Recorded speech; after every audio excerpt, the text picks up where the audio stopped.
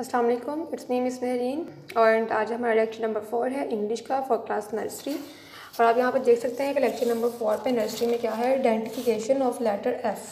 हमने आइडेंटिफिकेशन करवाने पीछे हमें लेटर एफ़ को लिखना भी सिखाया और थोड़ा सा उसकी आइडेंटिफिकेशन भी, फोनिक्स भी, फर्स्ट फोनिक्स है उसके ज़रिए हमने बात की। अब हमने देखे उन्होंने बच्चों को आइडेंटिफिकेशन करवाने का मकसद ये है कि बच्चों को पता हो कि मतलब रैंडम लेटर्स के ज़रिए बच्चों को ये बात पता चल जाए कि एफ़ कौन सा है, एफ़ क्या है।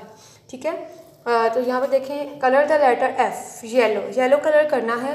देखिए इससे दो फ़ायदा हुए, तो येलो कलर की पहचान भी हो जाएगी बच्चों को, एफ़ का पता चल जाएगा। ये देखें डिफरेंट लेटर्स दे दिए ए बी सी एफ़, तो इसमें से सिर्फ जो कलर्स करेंगे बच्चे वो एफ़ वाले लेटर्स को करेंगे। सिर्फ आपने हेल्प करनी है उनको, प्लीज़ बताइएगा मत। आगे है circle the object they start with F. आपने उन ऑब्जेक्ट्स को सर्कल करना है जो एफ़ से स्टार्ट होते हैं, like fish, F for fish को हम सर्कल कर देंगे। एफ़ फॉर फ्रॉग, इस तरीके से जो एफ़ से स्टार्ट होते हैं उसको सर्कल करना है। सर्कल द लेटर एफ़, नीचे आपको डिफरेंट लेटर्स दे दिए, इनको आपने सर्कल करना है। क्या करना है, इनको हमने सर्कल करना है, एफ़, स्मॉल एफ़ और कैपिटल एफ़ दोनों को।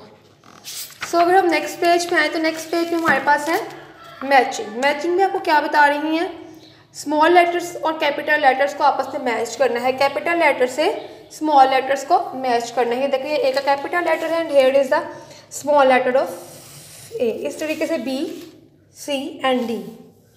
ठीक है,